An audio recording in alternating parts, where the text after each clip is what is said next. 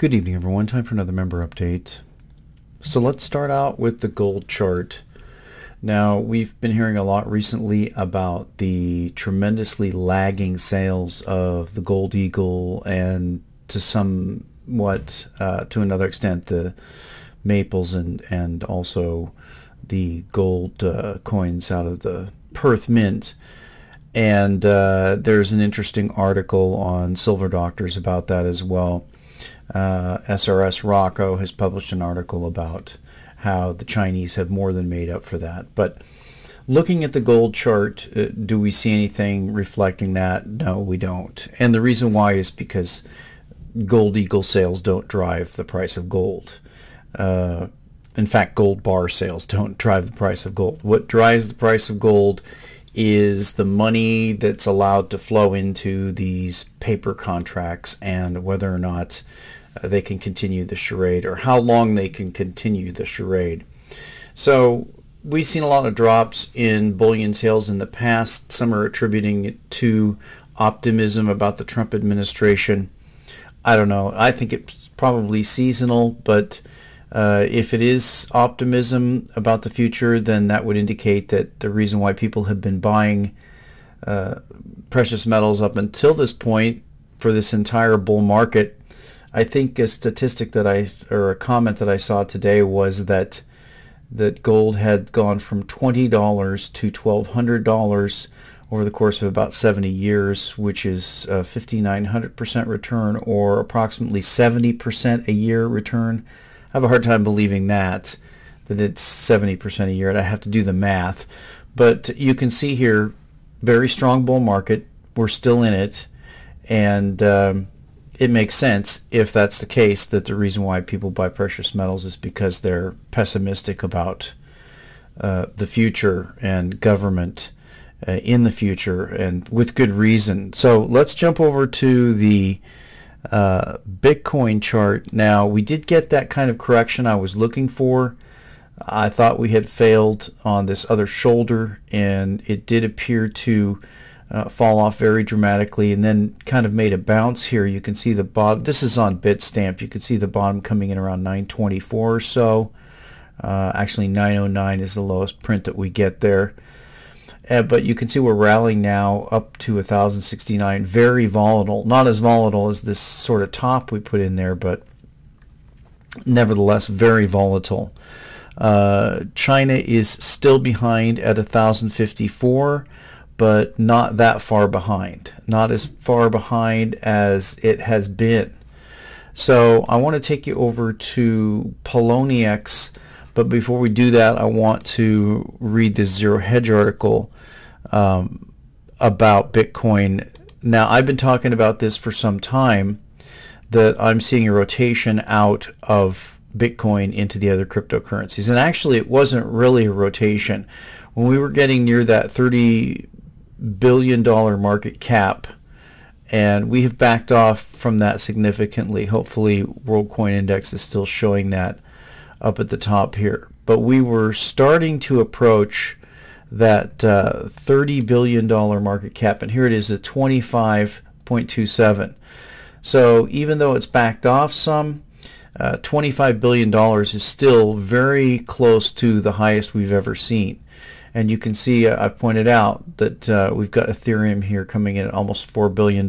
So the other cryptocurrencies have more than made up for the selling in Bitcoin. And that's now we're seeing Zero Hedge come along with what I've been talking about for a while. This is traders are selling Bitcoin, buying Ether. Bitcoin rebounds from the biggest drop in years. The previously discussed fears of an imminent forking in Bitcoin have led to the biggest drop in Bitcoin between Thursday and Saturday, as investors sold the digital currency on worries about its future, although it managed to regain some footing on Monday, rebounding back over $1,000 after soaring to an all-time high of $1,350 as recently as March 10th on speculation that regulators could approve the first U.S. Bitcoin exchange-traded fund the following day. The SEC denied the application, but the negative impact was transitory.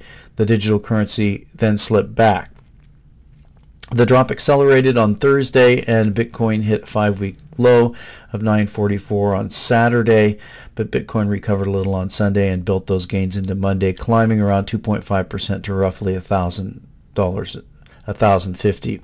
As discussed over the weekend, the sell-off was driven by a long-standing and intensifying row over whether and how to increase the capacity of the blocks that Bitcoin transactions are processed in, so as to make sure there are no delays in transactions being finalized, such as of Sunday took as long as 4 months, and the delay is growing ever faster, making a solution even unpalatable inevitable.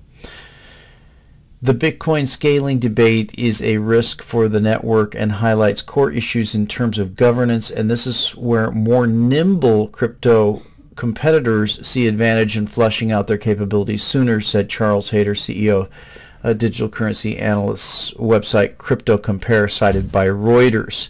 However, as Bitcoin's sun may be setting, it's only for the time being. It is rapidly rising for some of the most key cryptocurrency competitors, chief among them Ether, the digital currency behind Ethereum, a project that some experts say holds more potential than Bitcoin, and which recently was supported by a consortium of corporations including JP Morgan and IBM, tripled in value this month, jumping to record highs in the mid-$50 before retracing some of the dramatic gains and stabilizing in the $40 range. And while conventional capital markets may be experiencing a great rotation out of retail cash into ETFs, as Reuters puts it, a similar dynamic was taking place in the crypto coin realm. Quote, some experts and traders were selling Bitcoin and buying Ether, which was exacerbating the falls in the original cryptocurrency. As Reuters reported, traders in the space are looking for better returns in the more risky and nascent cryptos such as Dash, Monero, and Ethereum, and are looking to replicate the extraordinary returns that Bitcoin saw in its early days, added Hayter.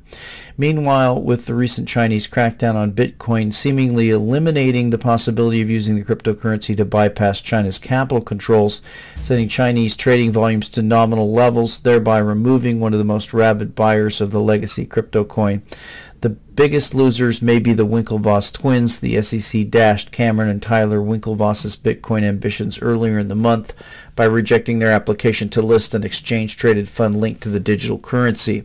It remains to be seen if Ethereum and its altcoin peers can replicate the Bitcoin move from 2013, when Bitcoin went from double digits to over $1,000 in a span of weeks. So there's Zero Hedge starting to cover the altcoin market. Now I wanted to show you Poloniex. This Florin coin, this is a chart of Florin coin. This is one coin that I have a significant percentage of the coin. But you can see here, if we look up here, you can see, for example, here now at the top, percentage change, we've got Lisk coming in with a 52% move here. So Lisk is a relatively new coin. You can see how big that move is, though. 931 up to 27, so that's a tripling. I don't think we can do the yeah, it's too new of a coin. It only goes back to February, but you can see that significant move. We also have AMP here at almost a 50% move. We have Golem, which is a newer coin. Library Credits, which is a kind of a cousin or peer to Florin coin, and a lot of others here that you can play with. So what do I recommend if you're going to play with these? Probably what I found would have been most successful for me, I had some Pascal coin as well, is after a coin has come out, and I think I'll use Library Credits to explain this. After a coin has come out and kind of done that swoop dive sort of thing that these coins do, where they usually spike when they come out and then they kind of find a bottom, probably the best strategy is to just begin to accumulate the coin. Now, as to which coin it is, I can't tell you. If the coin trades on multiple exchanges, that's a plus. If the coin has a decent market cap, that's a plus. But a lot of these coins are doing things like going tenfold. Ethereum hasn't quite made a tenfold move, but it's made a major move.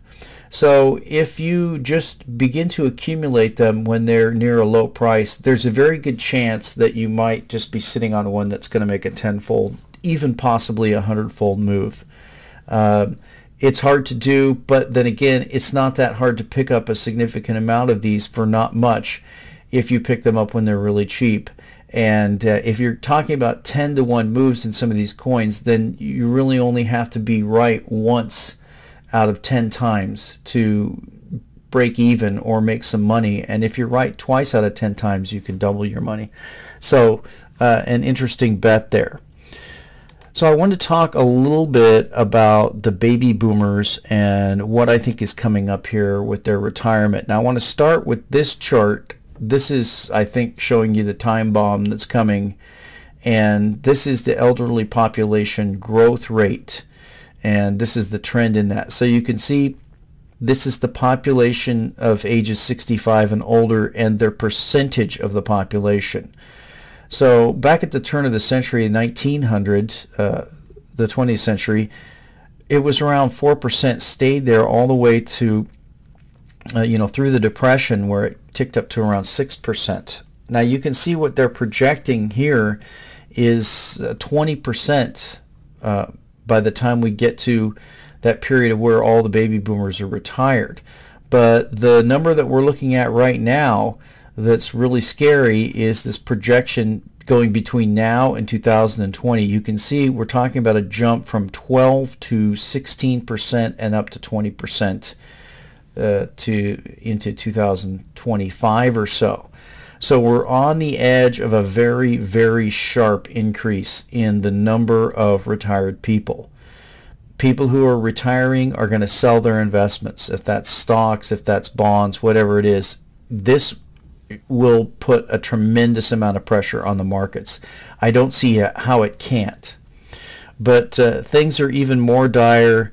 This definitely is a time bomb. This is just an older article, but it just sums up some of the problems that we're facing here. Baby boomers retirement woes summed up in 5 statistics. No one ever said the road to retirement is an easy path traveled, but it's looking to be particularly bumpy and pothole filled for baby boomers. The baby boomer generation began retiring earlier this decade, and the expectation is that roughly 10,000 boomers will exit the workforce each day between now and the end of the next decade. But for many baby boomers, the reality of being able to retire comfortably and on their own terms may not be possible. The following 5 statistics perfectly sum up the woes that many baby boomers are facing as they approach or enter retirement. Number 1, 59% are relying heavily on Social Security. And that's absolutely shocking, because now they're going to go into the numbers there of what they think Social Security is going to be. But what happens if the whole thing blows up? I mean, it could be much, much worse if 60% of the population is left high and dry. Number 2, 45% have no retirement savings. Here's a terrifying nugget of data to wrap your hands around. Based on IRI data, just 55% of respondents in its study had retirement savings in 2016. That's unbelievable. Half of the baby boomers have no retirement savings. Number 3, 30% postponed their retirement plans. So a third of them aren't even going to be able to retire. What's that going to do to the job market? That's not going to be good. Number 4, 30% stopped contributing to retirement accounts. Also, the IRI report, 30% of baby boomer responded that they've stopped contributing to retirement accounts. 16% also took premature withdrawals from their retirement accounts. By the way, that includes me, but I put my money in silver and cryptocurrencies. I strongly doubt that even the tiniest percentage who took their money out in early withdrawals put it into silver and cryptocurrencies. And number 5, 44% are lugging around debt.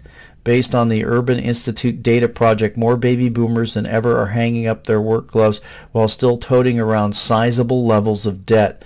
The study notes that the percentage of adults aged 65 and up with debt rose from 30% in 1998 to 44% by 2012. Furthermore, nearly a quarter of all retirees enter retirement with mortgage debt. The study pinpointed $24,000 as the median amount older adults owed in debt in 2012. Now, you would think that most people by the time they retire would be able to pay off their house, but that's not the case. That's certainly my goal. I don't know if I'm going to make it. My house isn't paid off, but that's a reasonable goal. I know my parents did that, and a lot of people have done that, but the baby boomers are not doing it. In fact, 44% of them are in debt besides that. So these are shocking statistics. This is a time bomb, and unfortunately the time bomb is going to blow right when the markets crash. It's going to be the reason why they crash, because it's going to be a panic and people trying to salvage what they have, but it's just going to be people piling over each other. And of course that's going to be reflected in the markets. Again, we'll pull up the Dow Industrial, as Andy Hoffman says, propaganda average, and of course this thing is no doubt an accident waiting to happen. There's just absolutely no way that you can have a market that looks like that and not have it end very, very badly. Even just a correction down to the trend line, in other words, the bull market stays intact, is going to bring us to 9,000 on the Dow. It's going to be a 50% correction. So that means that their assets that these baby boomers are counting on are going to be cut in half, even without entering into a bear market, and with all these other things that they're looking at as well. So it's definitely a time bomb. So again, let me reiterate, if you're looking at the cryptocurrencies, the alts are an interesting play. I like to go to Poloniex and just click the percentage change. Sometimes you can get into a coin when it's having a pullback. So what I like to do is watch a coin like right now. The hot one is Lisk, making a big move. If you're bullish on the coin, sometimes you can catch it on a pullback, like right in here. If you would have got in there, you'd have an easy double. So keep an eye on that, and we'll talk to you next time.